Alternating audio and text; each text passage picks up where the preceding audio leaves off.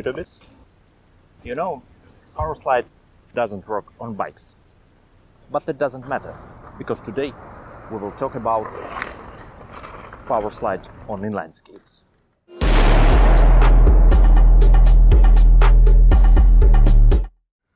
Powerslide is one of the basic and most popular slides on inline skates. Each decent city skater should have it in his arsenal. It is rather simple, it's stable, and it has the proper skating sound. You know, inline skaters don't have klaxon, so sliding sound is the only way by which we can draw others' attention to us.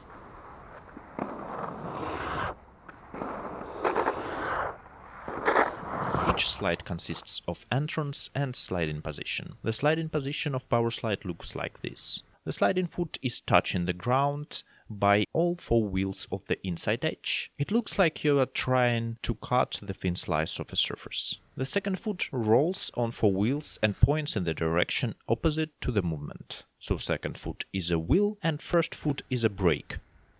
By changing angle and pressure of the first foot, you can control the length and the speed of the slide.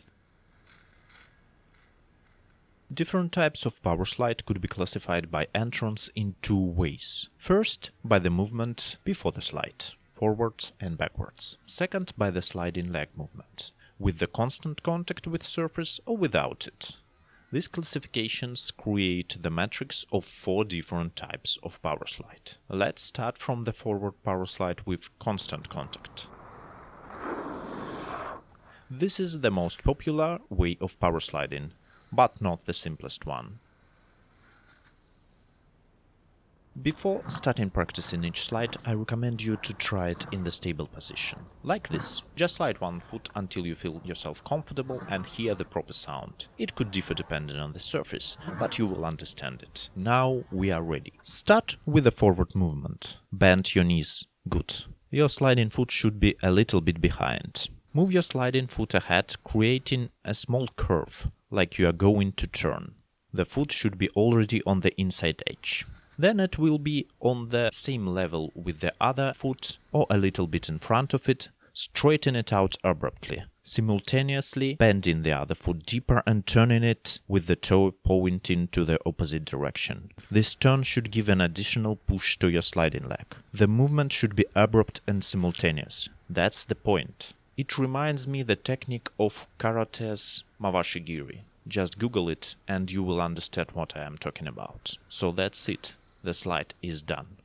The next type of Powerslide that we will talk about is the Powerslide from forwards without constant contact, or Powerslide from the jump.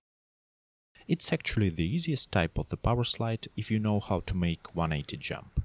The slide here is straight, without any curve. I also suggest you to try it holding something at first.